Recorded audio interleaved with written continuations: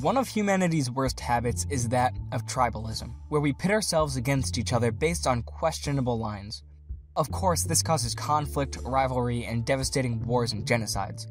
Call it instinct or social construct or whatever, but tribalism is definitely one thing: convenient. Tribes form into different collective bodies that vary in nature, depending on who governs it, how, whom they govern, and where. We have different words for these things: nations, empires, tribes, etc. So, what exactly are the categories, and how should one properly use these terms? These definitions that I will put out for categorizing these bodies may conflict with some real-world examples and anthropological concepts, so just note that this is my own construction mostly for the purposes of world building. One distinct aspect of each of these forms of state is that of sovereignty.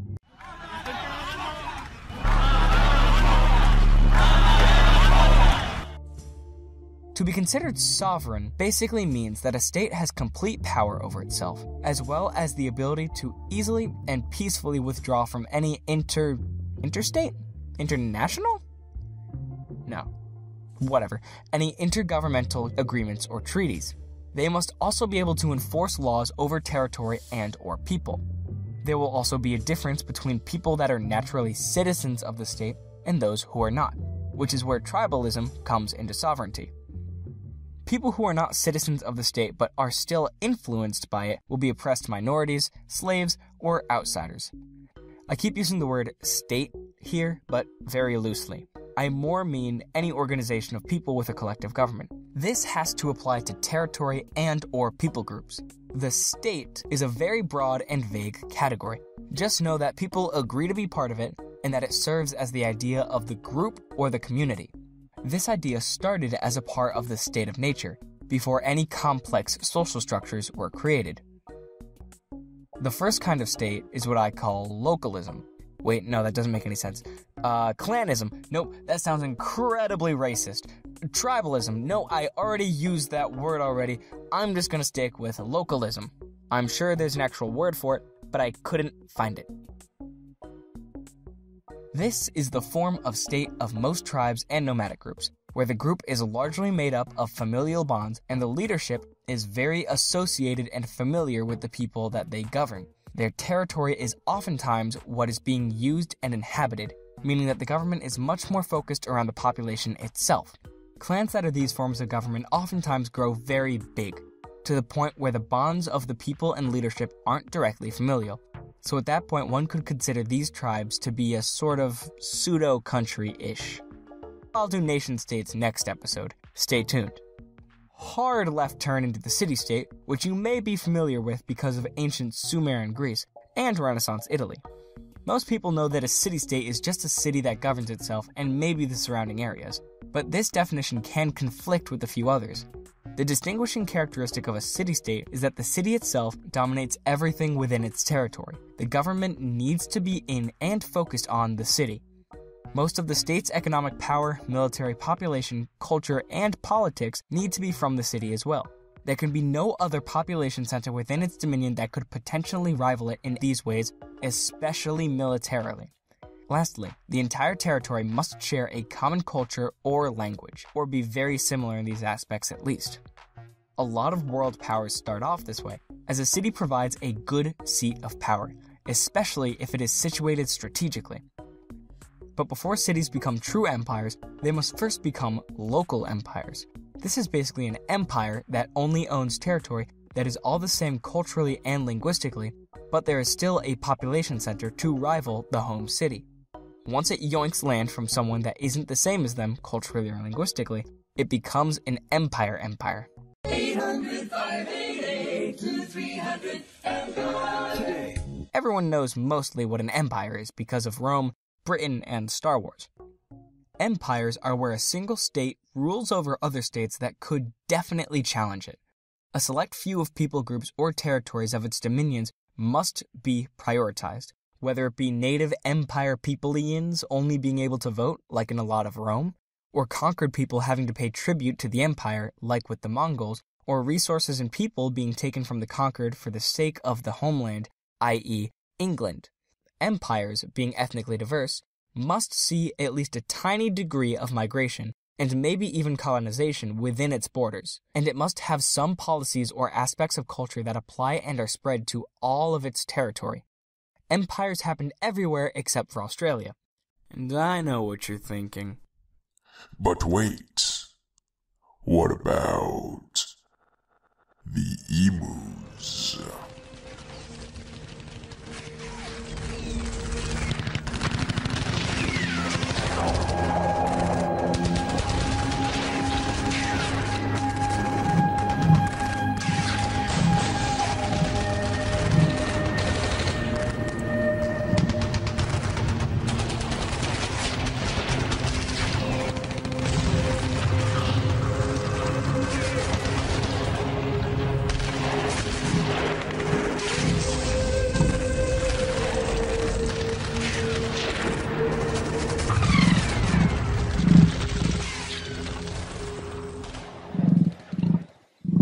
We don't speak of that.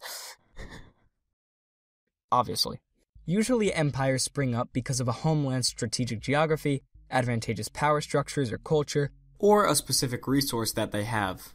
Now onto the word that world builders and authors love to use without too much thought. Kingdoms. Kingdoms are another type of pseudo-nation-state. Mostly. Sometimes they are actual nation-states, but let's not worry about that right now. Usually being culturally homogeneous, but the focus of the power comes from the idea that the state is made up by the monarchy, because a kingdom is technically only defined by it being a monarchy. This means that city-states and empires can be kingdoms, but most rulers like to call themselves emperor if they can. But it's not unheard of for an empire to be labeled a kingdom. At the same time, a city-state or local empire can easily be deemed a kingdom as long as it has a king or queen. Kingdoms tend to be dynastic, meaning power is passed from rulers to their children. Usually sons, because why not leave the women out of it? Writers love kingdoms for this very reason. A lot of drama comes out of this. Siblings can vie for the throne.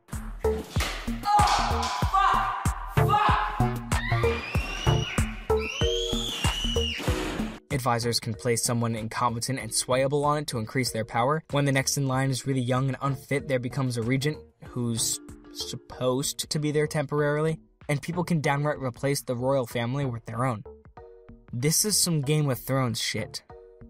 There's also the question of absolutism versus constitutionality with the monarch. An absolute ruler can do whatever they want as king, and their word is more or less law.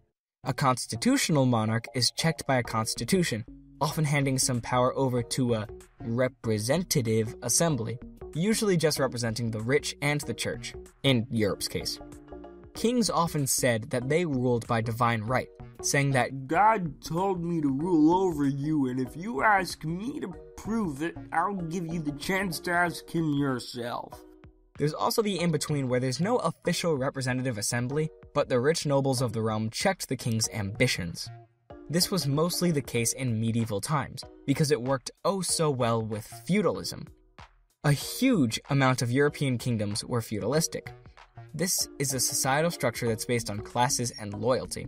One is born into their class and cannot move among them very easily. As per medieval Europe, the classes are as follows: serfs/peasants, knights, a bunch of layers of vassals, and the king. Serfs were the producers of the time. They were to work a specific part of the land and could generally not leave it or switch trades. This sounds awful, but the reason they did it was for protection. The knights were the hereditary warrior class, pretty much like the samurai, and they were the ones that were actually doing the protecting and fighting. They served their own lord who provided them with the means to live and their equipment. They had a code of chivalry that I'm sure you've heard of, and that was pretty shaky. But the greatest dishonor was to break their swear of loyalty to their lord. Most lords had a manor with a surrounding peasant village and a homebrew of knights, but they usually were vassals to an even greater lord. These level 2 lords had their own peasants and knights, but along with those of all of his vassals. This may have continued for a few more steps until it reached the king, the supreme lord. When the king needed a gang to go rough up one of his rival meme lords, remember that the king was often like 14, he'd call on his vassals who would raise armies with their own vassals and march off to war. Of course, there were subclasses within each one, but you get the point. A kingdom does not need to have this system in order to be a kingdom, but it is much easier for hereditary monarchy to rise to power with feudalism because of how familial and rigid the class system was. Also, feudalism kind of sucks. It discourages large-scale trade and promotes no real economic specialization. Also, there's the need for primogeniture, where the eldest son gets the lord's dominion and the others don't get jack shit. But if you split up your holdings among each kid, you get the Holy Roman Empire. Don't be the Holy Roman Empire.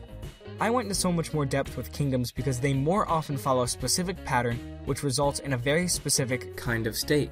And of course, each of these definitions has exceptions and would change the categorization of some real-life examples. Like you, Holy Roman Empire, you're not an empire! There's also the question of how these things relate when they come together in confederations and pacts, and where and when sovereignty is lost. But those questions aren't my problem right now. Stay tuned for part 2 on nation-states. Hey everyone, I just wanted to thank you for watching. I know my pace on here is pretty slow, but I do enjoy making these videos, and I don't plan on stopping anytime soon. I really appreciate all the comments and the feedback, the stories and suggestions, and, the like. So stay tuned. I'll come out with this next video about nation-states soon enough. It is a massive topic to cover with a lot of nuance, as was this one. I hope I didn't get too much wrong. If I did, feel free to post it in the comments below. And as always, happy world building.